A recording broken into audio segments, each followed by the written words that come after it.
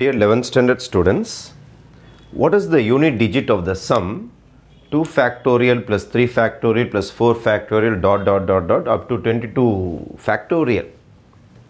First of all, 2 factorial is 2 into 1, therefore my answer is 2.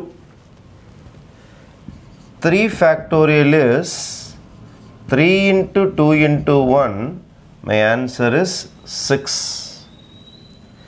Again 4 factorial is 4 into 3 into 2 into 1. So 4 3s are 12, 12 2s are 24.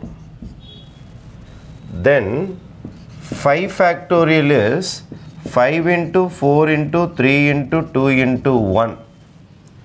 Therefore my answer will be 120. 120. 0 starts here. From 5 factorial, 0 starts here. Again for 6 factorial, 6 into 5 into 4 into 3 into 2 into 1. Again your answer will be 720. Again it ends with 0. Again it ends with 0.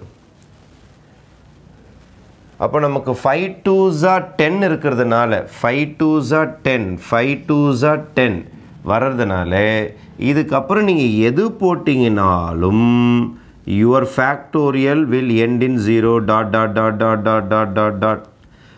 When you go for 22 factorial also, your number will end in 0 only.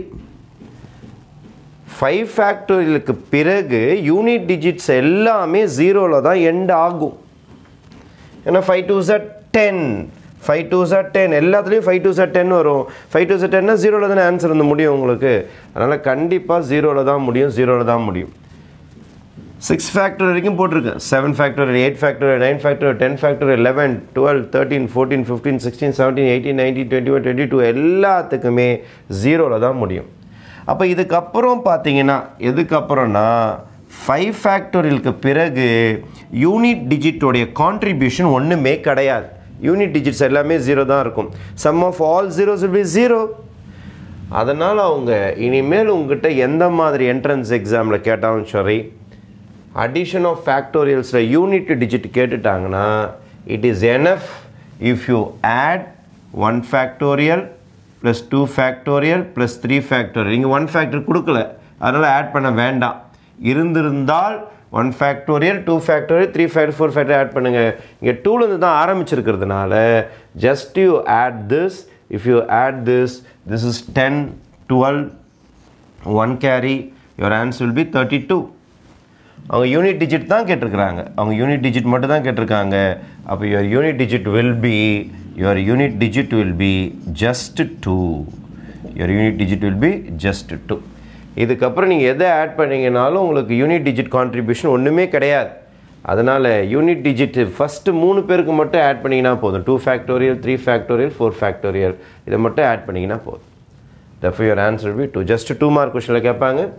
If anyone asks you to find the sum of the digits using factorials, unit digit மட்டும் கேட்டாங்கன்னா just add 2 factorial, 3 factorial, 4 factorial ஓட unit டிஜிட்டை மட்டும் add பண்ணி அந்த answer மட்டும் நீங்கள் declare பண்ணிங்கன்னா போதும். Okay, thank you.